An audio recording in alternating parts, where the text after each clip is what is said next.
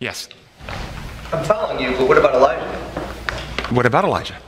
I mean, it was before that demonstration was revealed. Who created time? God. Does God live confined to time, or does he live outside time?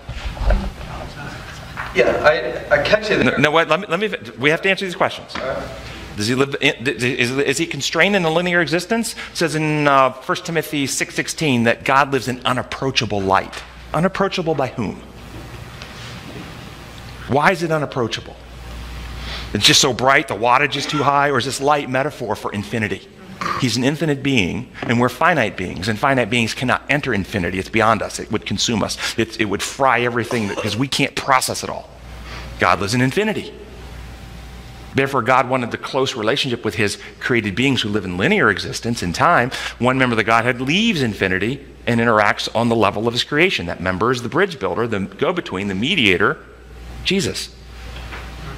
He's the one who leaves infinity. He's the only one who's seen the Father, according to John, the book of John. No one's seen the Father except the Son, who's left the Father's presence, because he can enter infinity. So God lives outside time. He experiences past, present, and future are all equal to him. So now, if there is no remedy for a condition that exists anywhere in time, it's never been procured, it doesn't exist, past, present, and future, it can't be applied to anyone. But once Christ achieved the remedy in his linear existence on earth, God who lives outside of time can apply it anywhere in time. So he applies it.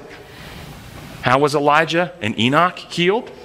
Through the accomplishments of Christ, by partaking of what Christ achieved via the Holy Spirit working in them. But Christ still had to achieve it.